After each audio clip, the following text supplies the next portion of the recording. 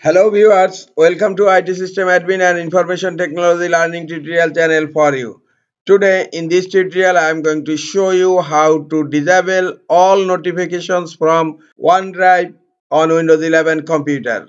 Sometimes it becomes very important for you, so don't forget to watch full video. To disable all notifications from OneDrive on Windows 11 computer, click on File Explorer.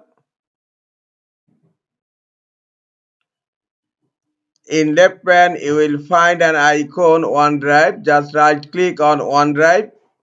Then go to OneDrive and click on Settings.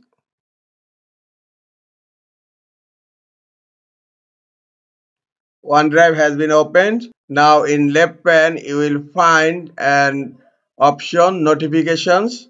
Now look, all notifications are turned on. Now you can turn it off one by one.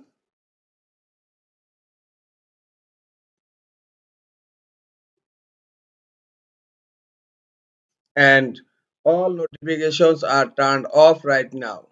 This is all for today. Hope this tutorial is helpful for you. Keep watching for next tutorial. Thank you very much.